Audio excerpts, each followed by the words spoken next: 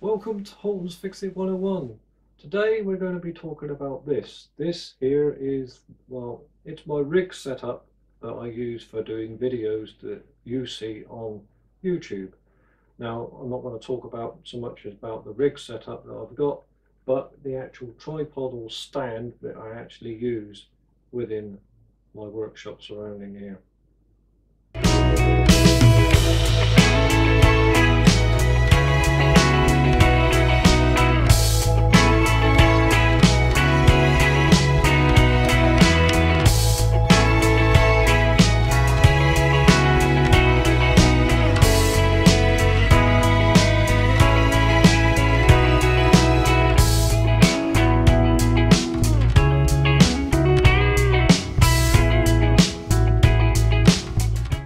Welcome back.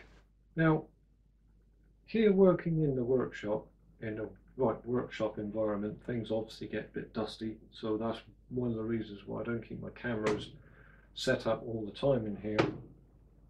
But the only thing that I found that working in the workshop is having a stand that one can stay in the workshop, but two doesn't get in my way. Now, with that, I built this. This is my camera stand, and it's all made of wood, and it all expands out like that as well. A little bit creaky, but it also allows me to expand where I want to go, and I can turn the camera down on the front here as well, and I also can bring the camera to wherever I'm working.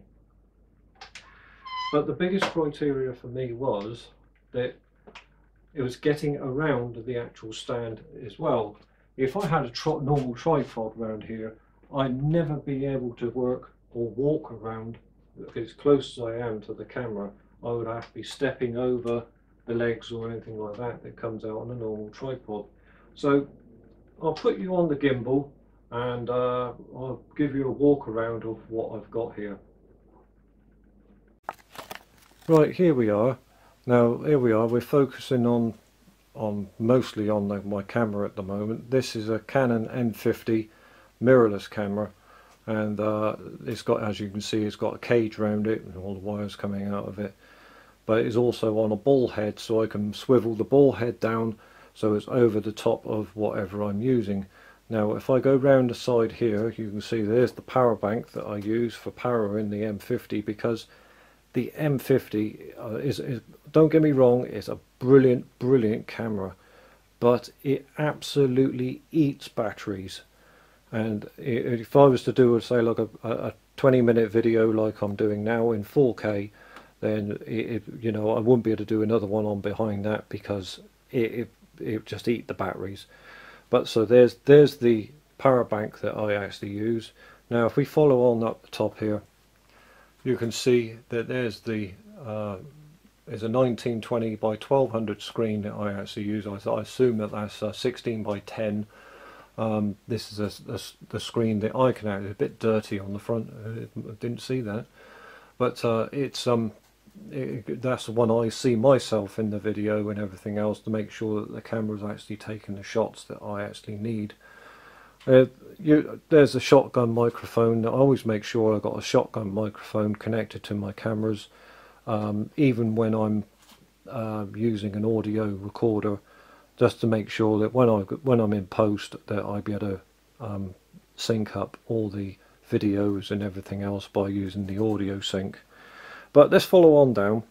As you can see, that goes into this mechanism down here that I built, and then it comes back up here into the back head, which I call the back head of the machine.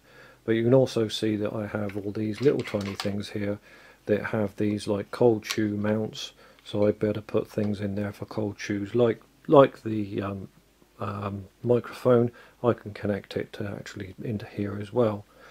But this here, if I zoom back a little bit, it will come out like that.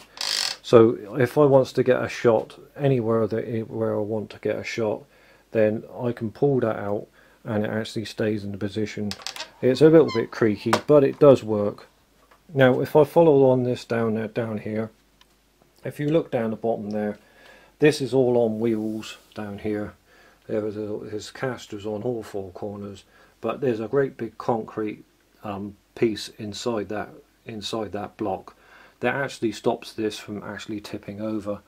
And then this comes back up here. As we come back up here like this, you come back up here and you'll see this knob on the back of here. Now this knob on the back of here, if you undo this, this allows this whole mechanism here, if I zoom back a little bit, this whole mechanism here to go up and down. So up and down that pole. So I can actually get it right down on the floor, or I can get it right up in the air, so I'm doing an overhead shot.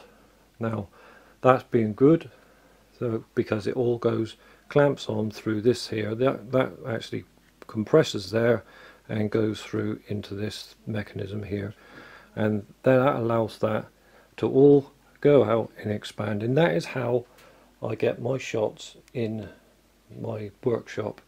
Now you can see by the bottom here that if I get close there with my foot, you can see that I can actually walk quite close all the way around here with my feet.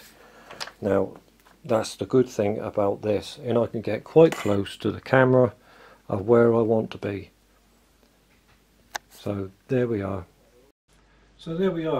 There's what I use in the workshop to make it easier for me for recording videos and stuff like that when I'm working in the workshop. So anyway, I will see you on another one, but before you go, don't forget to like and subscribe, and leave comments in the comments box down below, and contact me on the old social medias. They're going across here, I don't know where they are, they're up there somewhere. So I will see you again in another one. Bye bye.